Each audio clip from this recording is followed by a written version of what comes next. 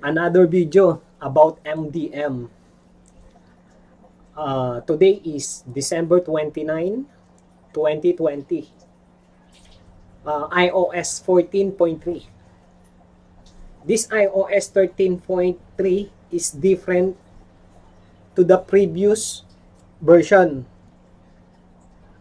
I make this video because some of my subscriber, they cannot exit the MDM. Yes, it's true, because iOS 14.3 is different. It's different solution, different tricks. So now I make another video for update. Okay, this video, this tricks is 100% working. Different tricks. Okay, so first you need to download your firmware. So you go to ips.me and then choose the product. I have test unit here is iPad 5th generation. This solution is applicable to all MDM lock, not only iPads. Support also iPhones, as long the iPhone or iPads is MDM lock. Okay, so let me choose my test unit, iPad 5th generation. So the iOS 12.2 is still signed, so I still can use, but I need to try this 14.3 because some user, they failed. Yes, exactly, sometimes this version is failed, but now 100% is working. So this firmware I have already, I downloaded already. So the firmware is here. And then next option, you need to put on the iPad or the iPhone on recovery mode. Okay, and then restore. Here the firmware, then restore.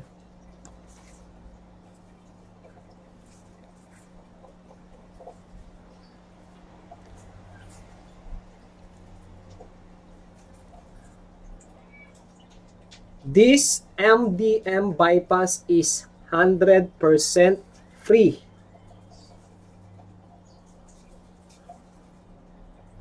Latest version iOS 14.3.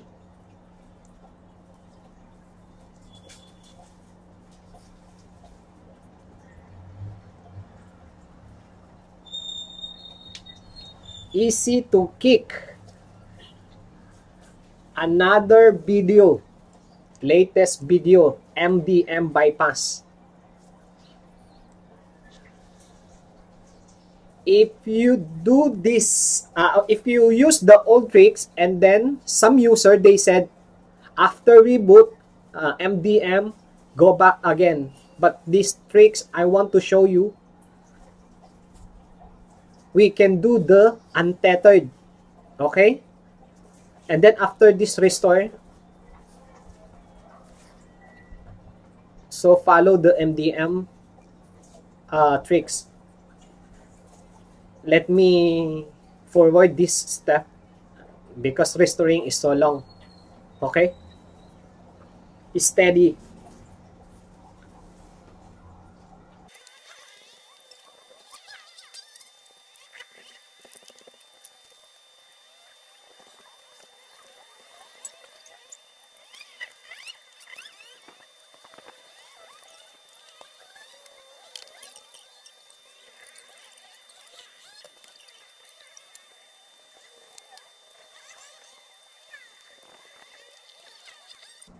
So okay, Restore is done. Okay? This is important part of this video. You need to activate the iPad first. Okay? Just like this. Follow this step.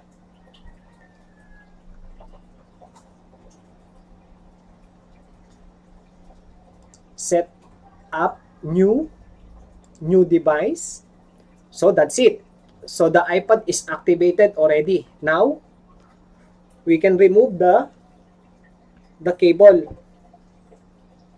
Remove the USB cable and proceed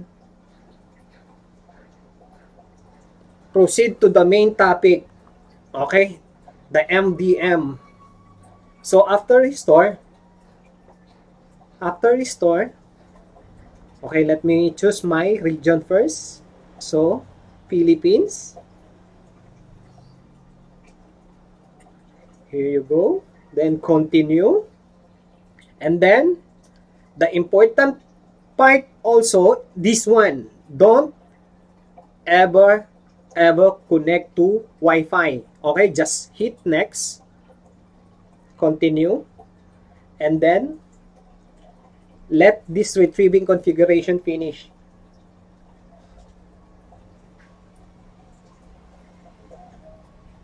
This is the old tricks, iOS 14.2. But the new tricks is different for iOS 14.3. Okay? Just follow this step. So, continue. Set up Touch ID later. Don't use. Passcode. Don't use. Don't transfer.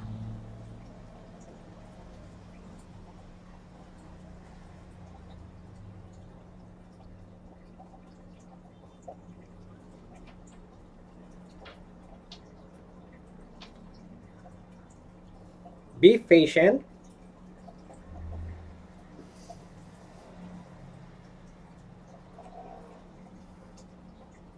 Okay, now you need to press the home button and connect to Wi-Fi.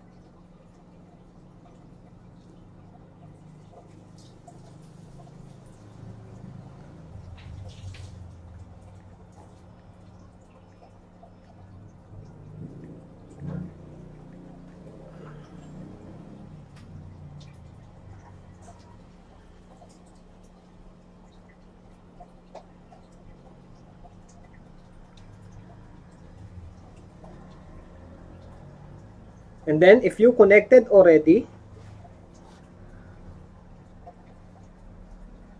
just hit done. And then back, one more, back, passcode, don't use passcode, don't use passcode again, don't transfer, and then one more, back, passcode, don't use passcode, don't use passcode again. Here you go. The MDM is already bypassed. Okay?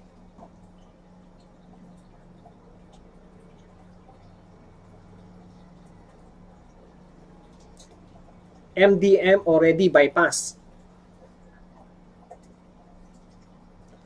iOS 14.3. iOS 14.3.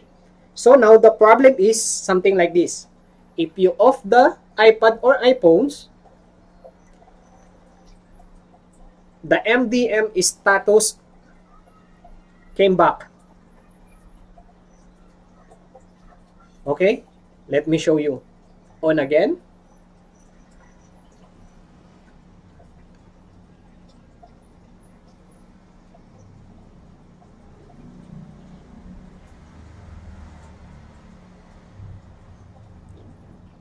Some of my subscriber they report in this problem. That's why I try to solve it, but now 100% solved. So okay, continue. You see, MDM bypass is there again and again. Now, the solution for this is something like this, okay? I have provided file for all of you. Just download it, okay? Rodbautis MDM kick file. Download. After you download, if you Mac user, you can go here, go to folder, and then I already also the command.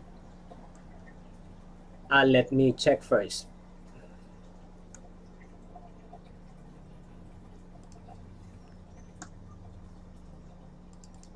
Here you go. So if you Mac user, just copy this. Just copy this command, copy, and then you go here, there. So go to folder and then go.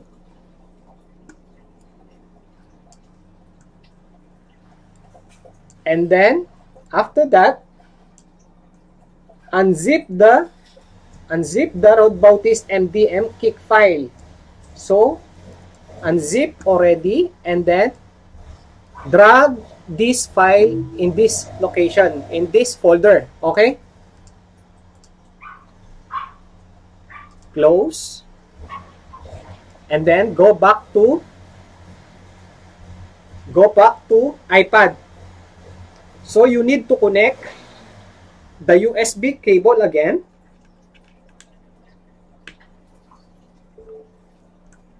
and then open Finder or iTunes.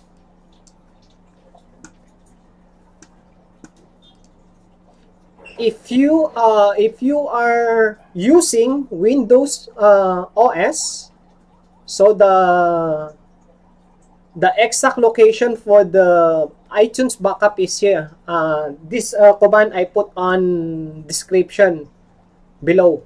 Okay? So let's proceed. Open iTunes or Finder, because I'm using Mac Big Sur. Okay? So go back to iPad.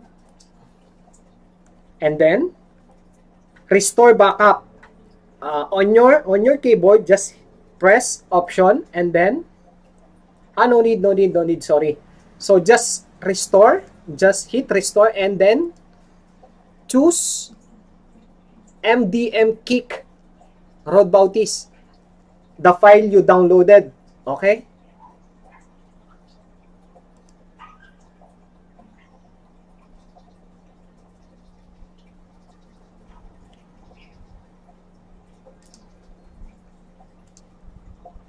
Let me delete the file on my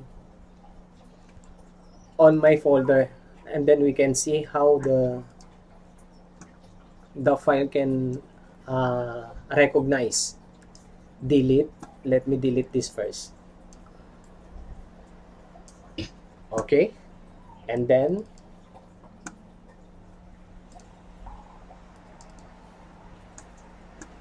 unzip again,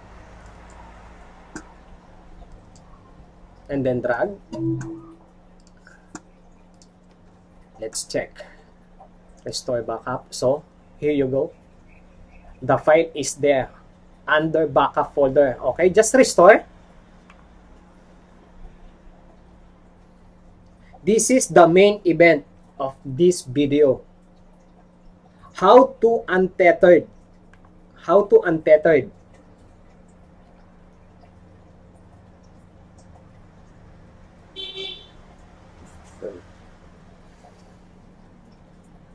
MDM Bypass update iOS 14.3 December 29.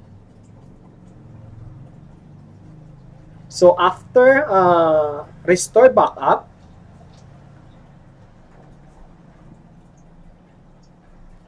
need to wait. After restore backup, you can remove the data cable. So you can remove the USB cable. and wait.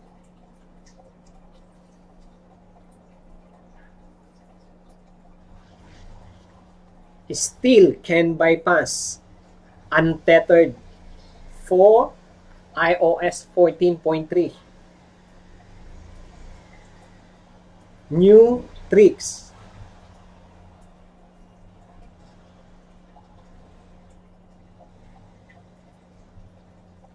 And if you worry, if Apple release new version or a version of iOS, for example iOS 14.5, so you can upgrade also your iPhone or iPad's MDM lock via OTA, on the air. You need to connect to Wi-Fi. Don't update your iPhones or iPad using iTunes or Finder. Use OTA. No any problem. Okay? This is the main event after restore. Check this out. Passcode. After I put the Rodbautis MDM kick. So, done. Then now let me show you.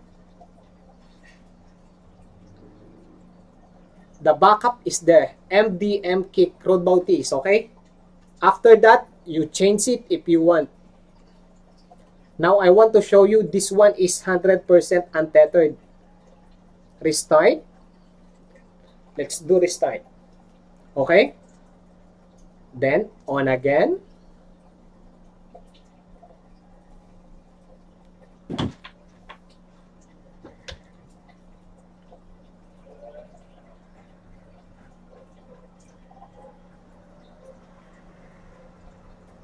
That's it, guys. Untethered.